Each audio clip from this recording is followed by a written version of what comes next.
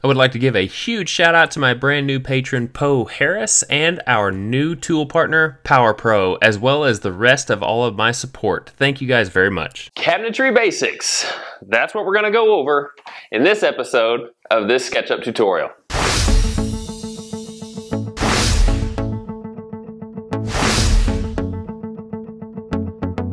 So I'm not going to go too terribly in depth with this, and there's a couple of things that I forgot, including the cabinet bottom, and you'll see as you're watching that I forgot to push it back to allow for discrepancies in the wall. So do apologize for that. But this is just going to be the basic layout of cabinetry so you know exactly what you're going to be cutting when you get to the shop. I'm not going to go into like joinery and pocket screws and things like that, because the techniques that I've shown you in prior videos can be extrapolated and applied to this particular tutorial as well. I don't want to make this terribly long, so I think this video is roughly about 20 minutes. So just follow along with the tutorial and save this as you go. This will not affect any tutorials that we've done in the past, so you can start a brand new file and then just save it as we go, and then we'll add the upper cabinetry in the next tutorial. This is just cabinetry basics, so you guys can make your own. We're going to start, like I said, with the base cabinet. And I'm going to flip between screens. I'm going to leave this one up just so you guys can see it as reference, and we're going to build one in another window. So we're going to start with the cabinet side. Now, a typical cabinet depth, you're going to have anywhere between a 20-inch drawer slide and a 22-inch drawer slide. And the cabinet depth is going to be roughly about 23 inches because the countertop will probably be about 24 inches, and it will have a 1-inch overhang in the front. So you kind of need to decide how deep you want to make your cabinets by thinking about what depth of a drawer that you want in your cabinet. Typical cabinet drawer slides are about 20 inches. But as you can imagine, with a 23-inch deep cabinet, you have 3 inches of wasted space that you could better utilize. So I like to try and push my cabinet drawers as far back as I possibly can so I can utilize as much real estate as possible in that cabinet. As long as you don't have anything that's impeding your drawer from being pushed all the way back in, there's no reason why you couldn't have a 22-inch slide. So the cabinet side that I have is 22¼ inches deep. Now I made this one incorrectly, it's just a tutorial. A typical cabinet height is 36 inches, and that includes countertop, which is usually 1.5 inches. So a typical cabinet height, if you take off that 1.5 inches, will probably be about 34.5 inches. So like right there is typically where you would have a cabinet height to accommodate your countertop. So we're going to make ours the way it needs to be, which is 34.5. So I've already started out by drawing some guidelines over here. This is 3/4 inch wide, and this is the depth of the cabinet, which was 22¼ inches deep from the very front. Now this does not include the face frame, so don't think that I screwed up there. But we're going to push-pull that rectangle that we drew, 34.5 inches tall. So there is our cabinet side. And the toe kick is also a standard.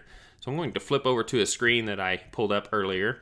A typical toe kick optimal height is usually about 3 inches for a depth, not a height. And then the optimal height is 3.5 inches. So you can kind of see a little diagram right there. So it's about 3 inches deep and 3.5 inches tall. So let's go ahead and cut that out. Oop. Here we go. So we'll measure back 3 inches, but we're going to have a 3/4 inch face frame attached to that. So let's push it back 0.75 and get rid of that first line. If you already know the measurement, you don't have to do 2 lines. This is just to help you guys visualize what we're trying to do. So this should be 2¼ Now we're going to measure up 3.5 inches. And then using our rectangle tool, take that section out, 0.75 deep, and now we're left with our toe kick cutout. Get rid of my guidelines by hitting Shift D. So there's our cabinet side. That's pretty much all you have to do as far as removing material. Now let's make this a component. We'll call it cabinet side. And let's make a copy of it. Now, your cabinet width is totally up to you. We're going to call this one 30 inches wide, just so we have a pretty decent sized cabinet. So we've got our two cabinet sides. I need to flip this one, actually. Need to flip it along the red axis so I can make sure that the insides face each other. So now if I change anything here on this side, it will reflect on the inside of this one as well. Just got to make sure that you do that. So now let's do some face frames. So we're going to start with the style. It goes usually to the top of the cabinet, to the very bottom of the toe kick upper portion. Now rails and stiles are typically about 2 1/4 inches wide. So let's make a reference 2.25,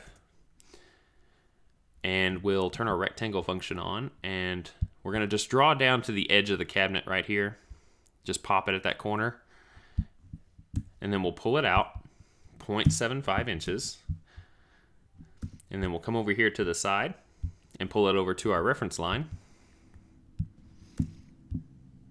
So there is our first style. Let's make it a component already. Style. I did some playing around earlier, so. Now, there will be a slight overhang of usually about 1/8 of an inch, like this. That way, whenever you mount your cabinets together, the adjacent cabinet that also has the overhang will touch the face frame, but your cabinet sides won't touch in case there's any inconsistencies with the plywood. That way, they'll mount a lot more flush together, and there won't be things that will keep them apart. So usually when you see a cabinet, because of the countertop in place, you don't see the sides anyway, so you'll never know the gap was there. So always give yourself about 1/8 inch overhang off the side of your cabinet. So now let's copy this style and do the same thing on the other side with an 1/8 inch gap. Let's touch that corner right there, copy with our Option key. Pop it right there, and then let's move it over the extra 1/8 inch, like that. So now let's do our rail the same way. It will intersect our style. So just drop down here 2.25 inches and turn our rectangle function on and draw from that corner to the intersecting guideline corner. Turn our push-pull function on and push it back. You can snap it to the line, or you can type in 0.75, doesn't matter. And let's save that as a component. Call it rail. Now, I'm going to get rid of those guidelines, don't need them. Now, the typical opening for a drawer, because you usually have one drawer in a lower cabinet like this, is usually about 6 inches deep.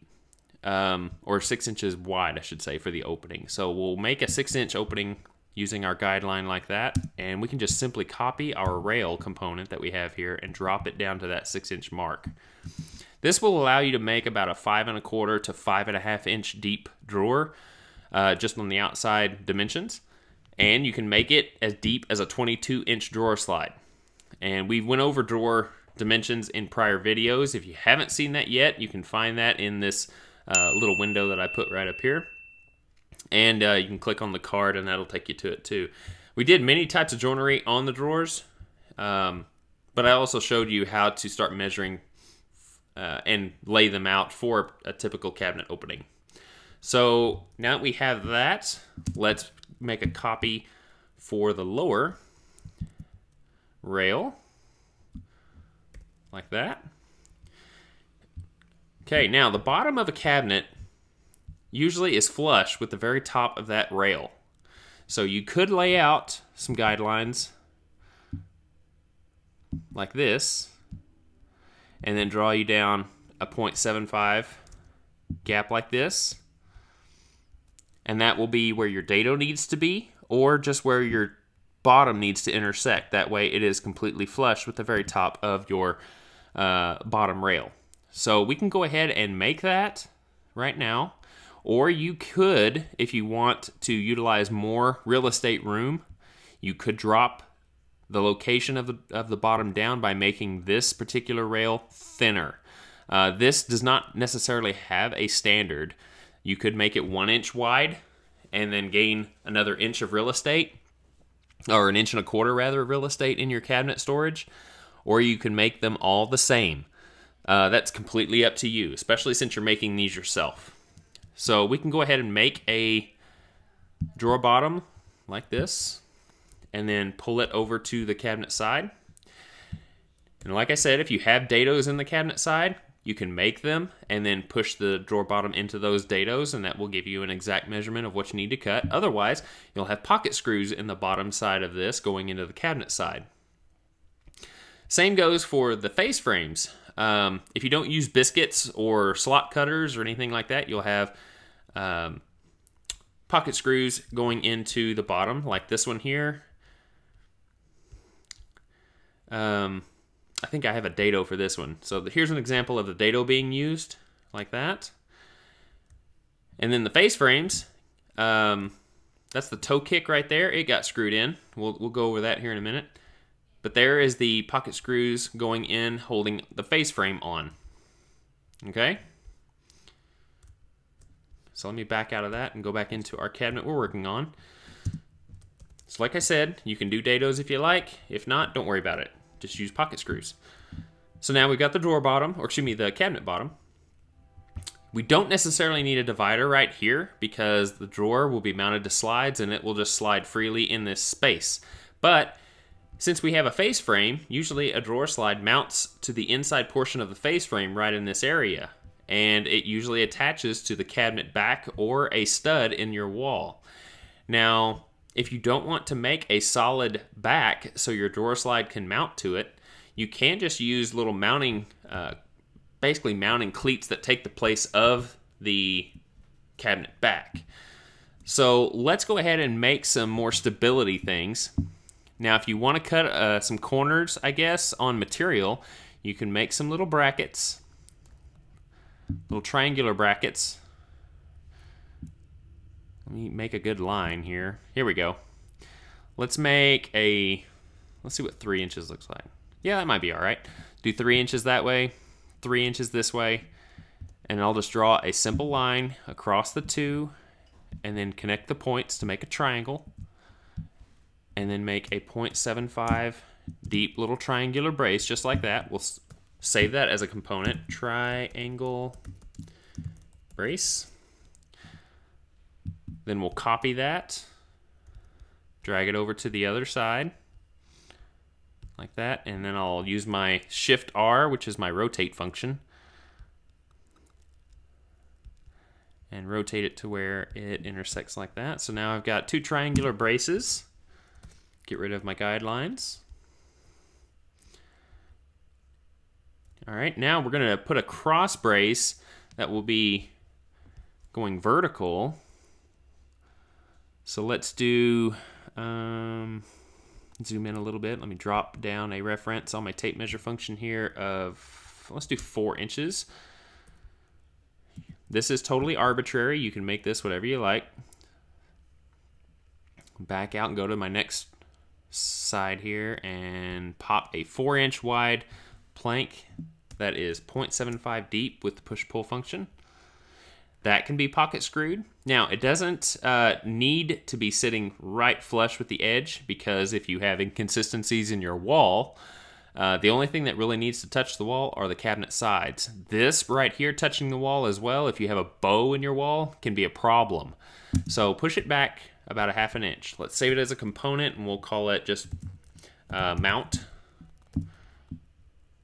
Push it back 1/2 inch. And we'll leave it like that. You can pocket screw it in place. And what we need now for the drawer hardware, the slide to be able to mount to something, we need another piece that goes vertical. That's roughly about the same width, I guess we could say. So let's get rid of that guideline. Let's just copy this particular mount. We'll drag it down. And then we'll rotate using those pluses right there. And then drag it over. Now, because we copied this, I don't want it to affect the first one, so we need to make this one unique. And then we'll pull it to the very bottom of the cabinet bottom. go into the edit part of the component and snap it to the line right there, and you'll pocket screw those into place into the drawer or the cabinet bottom, as well as into that mount up there. Now let's copy this one.